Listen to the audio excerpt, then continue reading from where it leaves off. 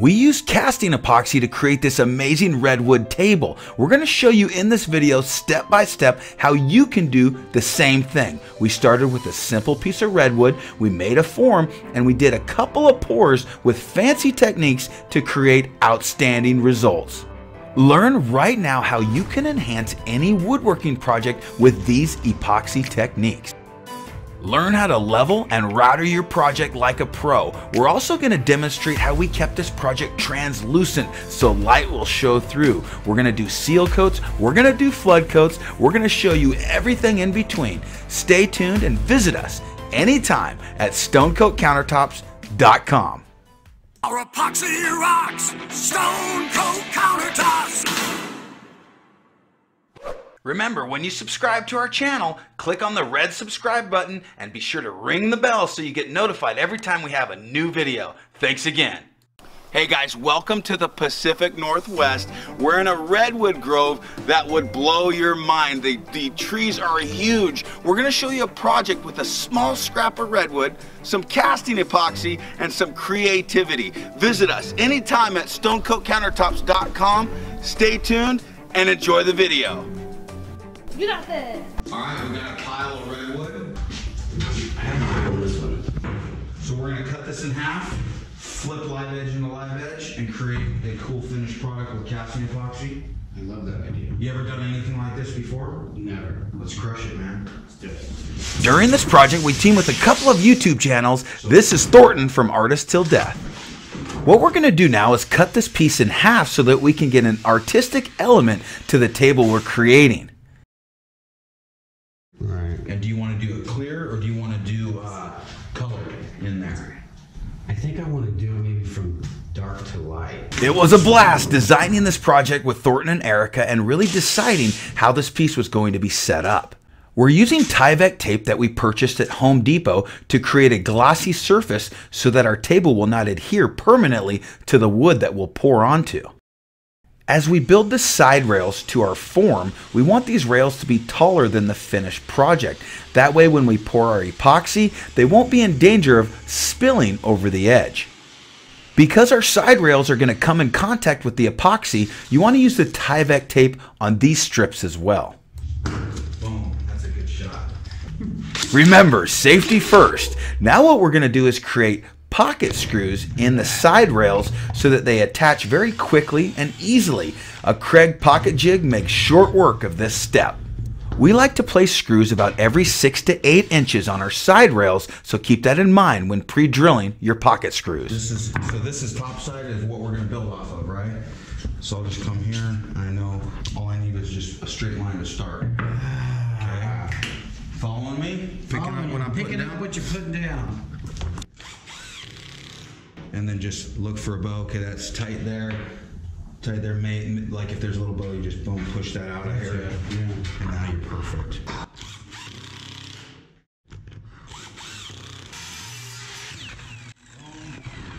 Boom. Guide. Act like you know all of Touch. it. Pull back. Pop! I'm a natural. Measure twice, cut once. Get everything nice and square, and then you're ready to use 100% clear silicone and do the perimeter of your side rails. This will ensure that nothing's going to leak when you pour your epoxy. Now that we're done building our form, we're going to transfer our project into our pour room. Let's get started. Chopping it up. Take two. Mark it. So what we do now is we're going to use the quick coat on the edges of the wood. That's going to make these look really cool because they're burned. And then we're going to use the quick coat a little bit on the bottom just kind of as our adhesion to hold it down so it doesn't float. That's the only purpose of this first coat. Ready? Ready. Do you want to mix it up? Yeah. All right.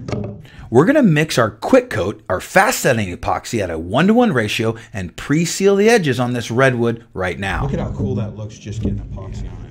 I like to apply this with my gloved hand. It's a great tool of choice. You don't waste a brush, and it really brings the redwood to life and gives you a sneak preview of what your project's going to look like when it's covered in epoxy. I'll apply a thin coat of epoxy to the bottom of my project to hold it down to the Tyvek tape, and we're ready for the next step. Guys, we got the redwood, we got the form ready, we got the Tyvek tape, we got the seal coat. We're ready for the super cast. We've never used wood or a big heavy casting epoxy. Like, both of these things are new, and we're super excited. So the reason we like our casting epoxy is because it can go deeper, further, faster. You don't have to do multiple layers, multiple coats. Our original casting epoxy was a little bit slower of a process because it was 1 inch max. Yeah. Now we're changing that ball game, and you were gravitating towards our Crater Lake. I love it. Why? Because it's so electric and it goes really well with this redwood wood. And one of our subscribers, Laura Taylor, said she liked it too. Laura Taylor liked it. We're gonna hit it up right now. Artists Till Death, if you guys haven't met Artists Till Death yet, they're about to do wood and an epoxy table right now. It's gonna be fun. Let's get started. Okay guys, it's time to mix up. We're gonna do a 2-to-1 ratio. We're gonna put A in, then B. We mix this with a paint stick. We don't want to entrain a bunch of air because we're going so thick. We're gonna do a 1/4 inch, torch it, 1/4 inch, torch it, and bring it right up that way. We're gonna add the Crater Lake Blue. Here we go, let's do this. Our Supercast is a thin viscosity product which makes it easy to mix, easy to measure, and easy to pour. Blue layer first, blue in here, and then put a clear layer over the top of it. So I'm gonna get another cup after you're mixed. We'll pour that in, we'll mix our blue and leave the rest clear. Yeah. Concur? You concur? Seconded. I concur. You concur, all right. Concur. Dr. Resin, you concur. I concur. You don't need this. You concur. You don't need this with casting epoxy. In fact, don't use that. Specifically don't. Look at you. Boom. If you did this with a normal epoxy, this would be right, because it's so much mass. If you left it in a bucket for any period of time, it's gonna set up, right? This will not do that nearly as fast. You wanna get it out to about 3 inches, but if I left this 3 inches deep in here, you're gonna have massive working time still. So, but this will still be set up tomorrow for us to continue working. But if I were to pour this thin, it's gonna take forever to set up. So it's designed to be really thick. You probably are just fine, Jeff, because it's clear. And you know how when you mix the two parts, it's milky until you got them fully mixed. So good job. Okay, now are you gonna pour that in here? No. Good job, Jeff got it, man. You're lucky. Do you want to like, pre? yes. Do you want to pre? I'm all, I am. Yeah. You would have taken that question as a direction. How much do you put in there? To be opaque, I put a good amount, but as you know, it doesn't need a lot. To be translucent, you need to be very, very, very conservative with how much you put in there. We can always add more. It's just right there. We just put It's it our in. slogan. Okay, so hold that down there because I don't want to tip that bucket over or that. Tell me when, okay?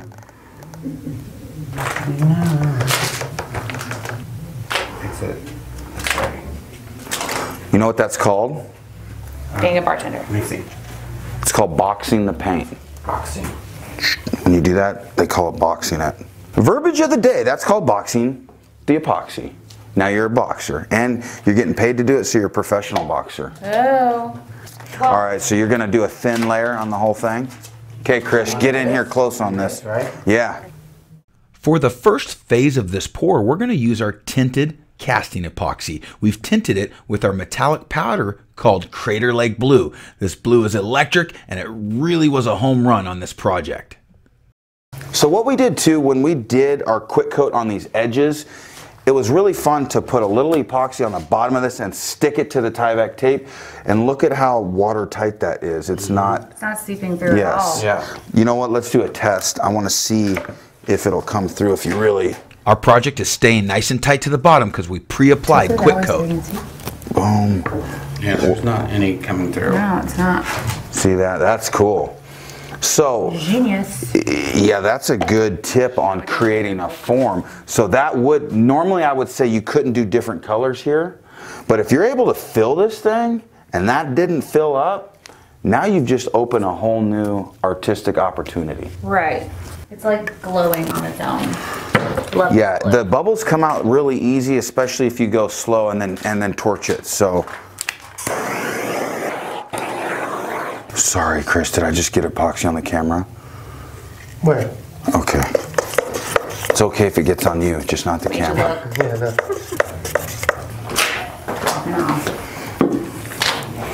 Let me torch it.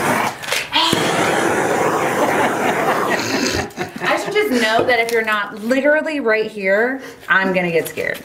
I'm just gonna do this just You're just chopping it up? Yeah, just chop it up. Ooh. Finger Chris, chop. come here. Look at this. Sometimes you just have to finger chop. Sounds like a modified karate chop. Yeah. Beautiful. See, you know what's cool about this too? Is you could hide a light under this and it would boosh, come right through. How was it? Boom. Backwards? Wow.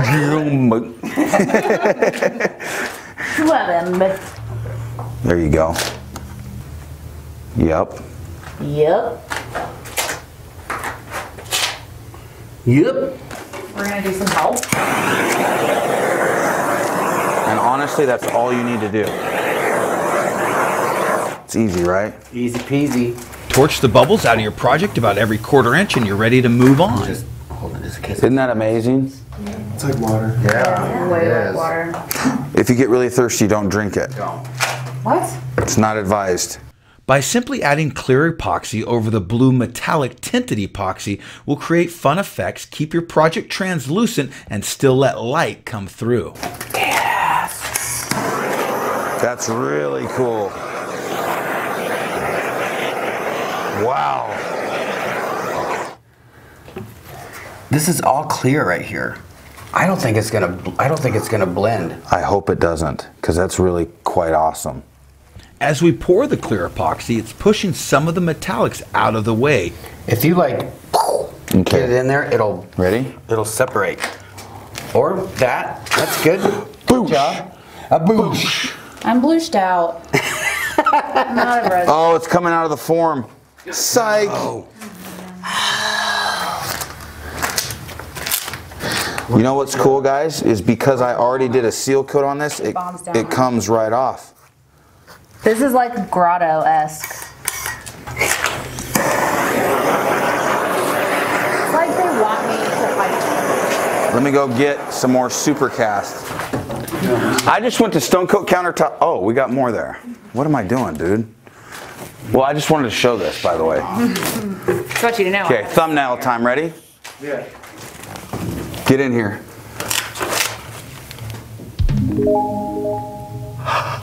So done. We're all so done. Boom.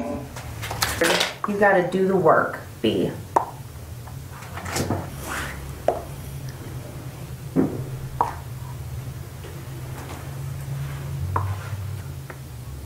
Over the tide. Okay, let me torch it.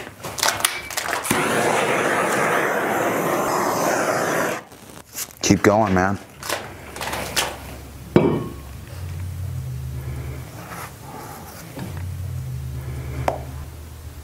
Perfect. Oh, that's sick. Nice. Nice. Yes. And like right here in the middle too, like you can see straight through. And so I kind of feel like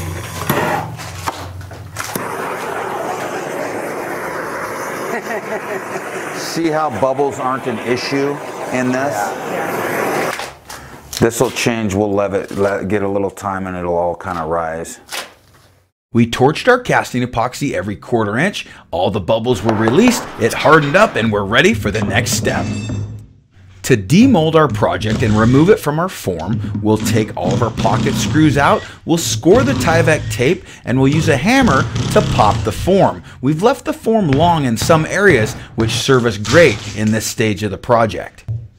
We poured our casting epoxy slightly deeper than the redwood. We did this because when we come back and use our router, it'll be perfectly flush as a finished product. Glued this thing down to the Tyvek. So let's see how hard it is to get it up. I avoided the necessity of clamping my project down to my form so that it wouldn't float by using Quick Coat. This held it down nice and tight and it released even better. Nice. Woohoo! Okay. We're going to use pocket screws to hold our project in place and create rigidity. We're going to use our slab jig to re-level the surface. We overfill our project with casting epoxy because we know it will slightly shrink.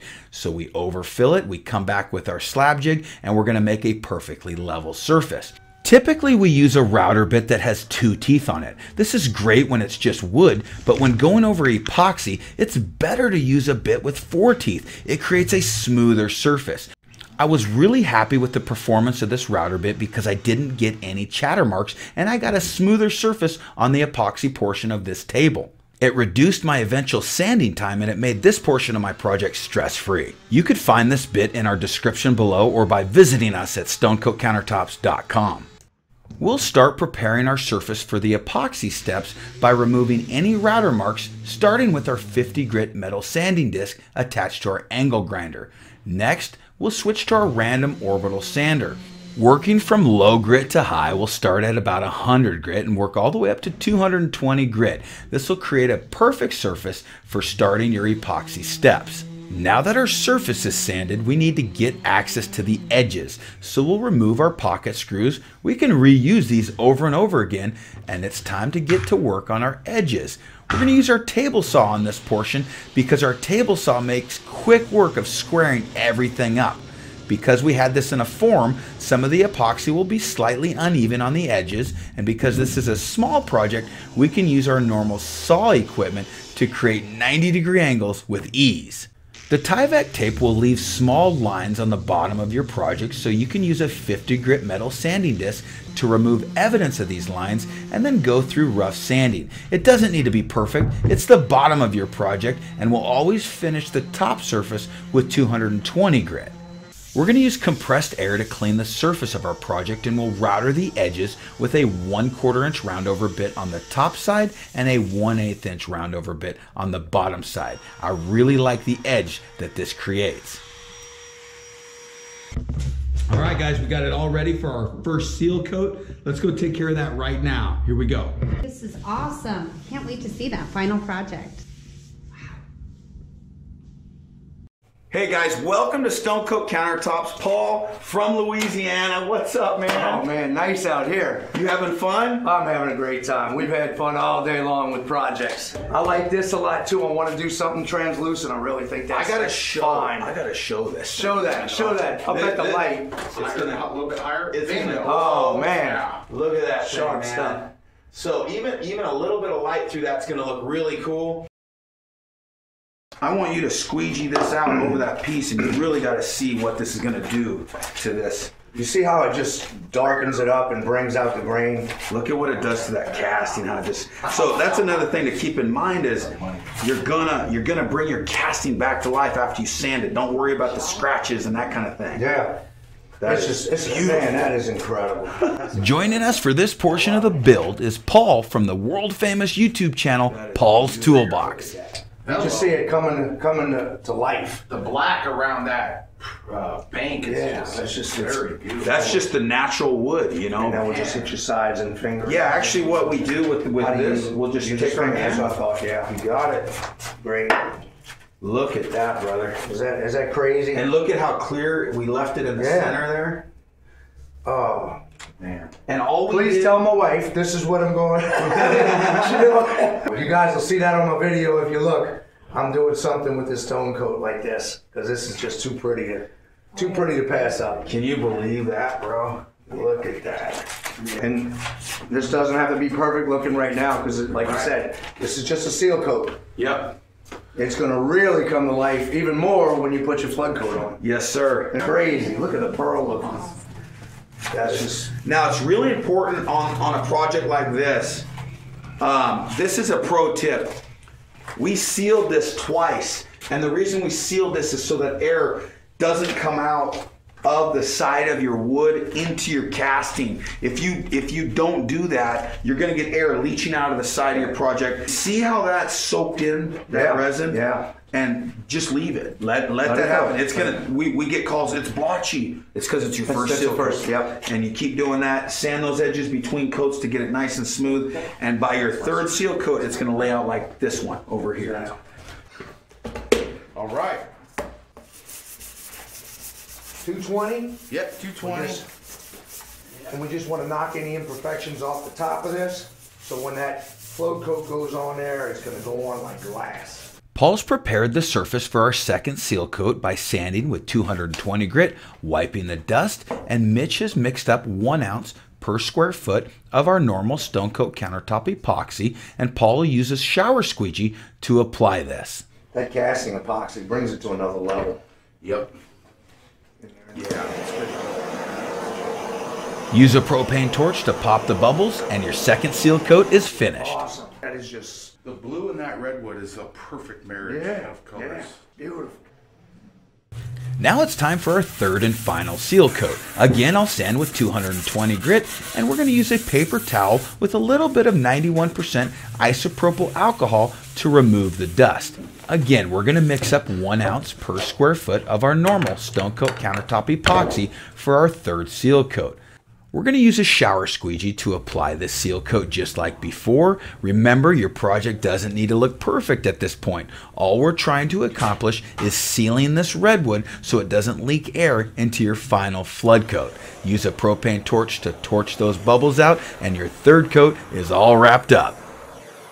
We've finished our seal coats, and now it's time for our flood coat. This is our final coat. There's a few simple steps before we can accomplish this. There's a little pinhole to address, and we need to sand with 220 grit and wipe the dust, and then we're ready. Let's get started. We're going to sand the surface as well as the edges of our project with 220 grit. This will create a great mechanical bond. We're going to use 91% isopropyl alcohol to remove the dust, and we're ready to address the pinhole. We're going to use a burn-in stick manufactured by Mohawk. The color is dark walnut, and this does well in a redwood knot. I'm going to overfill that, make sure it's all dry. We'll heat that up again with our torch and scrape it flush with a straight edge razor blade. I'll sand that repair with 220 grit. I'll wipe the dust, and it's as simple as that. For our flood coat, we're going to use 3 ounces per square foot. We're going to mix this at a 1-to-1 ratio using our drill, and we're going to mix it for about 2 minutes.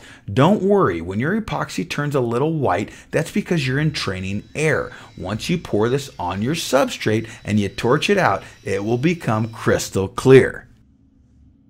Next, we'll pour our mixed stone coat countertop epoxy in the center of our project. We'll use our 1/8 by 1/8 square notch trowel to gauge the correct amount of epoxy to leave on the surface. This is important because you won't waste any material, but you won't leave a thin amount of material that doesn't level properly. You need the right amount of material to level out like glass.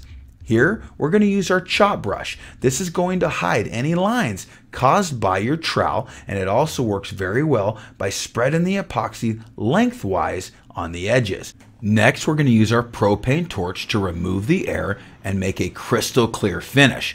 We're going to do this multiple times until all the air is gone. Simply wait a few minutes between each time that you torch it, and everything will clear up and your project will be complete. We turned a chunk of redwood into functional art.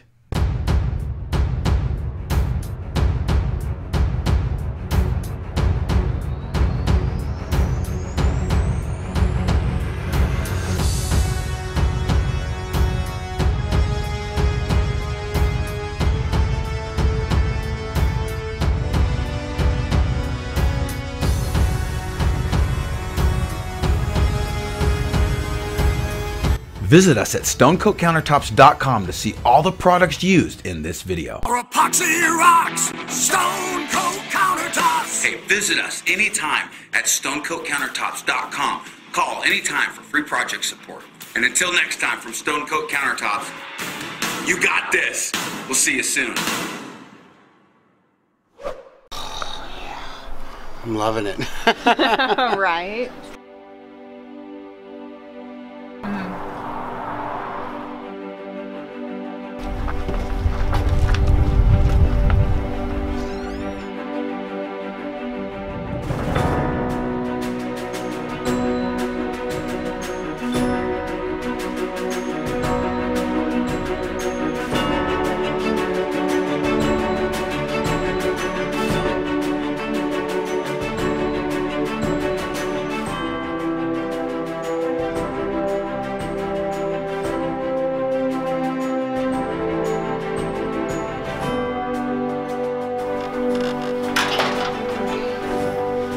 we got some.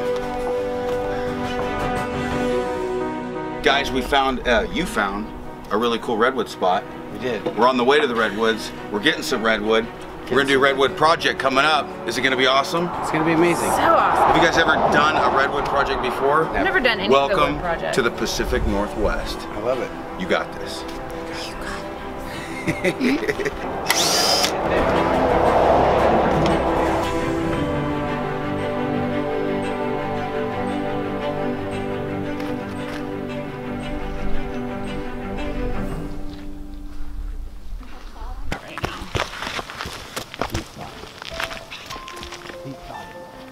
I love all this like drippy moss stuff. Super rad. Yeah, look at this. It's just a tree, and then also a tree, and then also a tree. That is cool. Not regular. Redwood, growing on a redwood. Welcome to the redwoods. Won't you come into my home? This is redwood, made out of redwood. I think it's truly a magical place, man. We're filming each other, man. We are. we have to send this back and forth, I think. So, you're in the redwoods, Erica. How do you feel about the Pacific Northwest? It's freezing. It's not freezing. I was so warned about it being cold, and then it just wasn't. Is it pretty? It's gorgeous.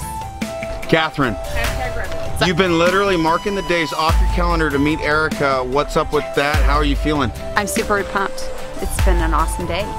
You're gonna have, yeah. Did you just become best friends? We're gonna be doing parkour activities, nunchuck activities, kicking activities.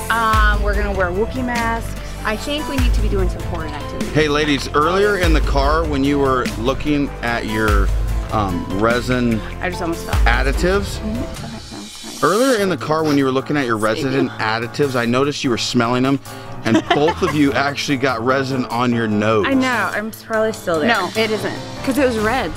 Oh my god. Okay. He's filming nature. Oh yeah, go check. I thought that was a rock over there. It's a tree, is that man. not a rock? No, that's a tree.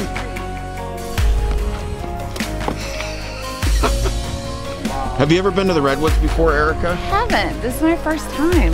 What's your first impression? I am small. I thought I was overweight, but now I know. I'm good. I don't have to be a size 2. Redwoods definitely make you feel great in perspective. Right. I feel like I've been eating salads. That's what I feel like. Redwoods are a type of salad, actually. You can eat a redwood? If you eat redwood, it's a plant-based diet. Huh. Is it legal? Are these protected by like the government? These are protected. So no eating redwoods. Different kind of salad. I think you're allowed a certain amount of redwood bark as a citizen of the U.S. and you're good. Oh, okay. So we all pay for this, right? Fine. Yeah, I don't know how much that'll work, but we can't eat redwood.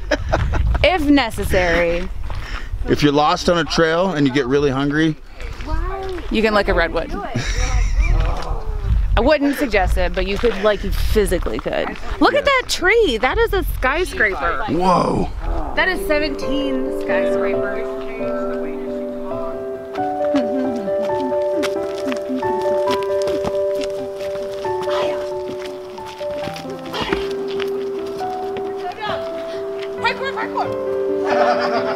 Okay. Hey guys, welcome to the Oregon coast. Let's check it out right now.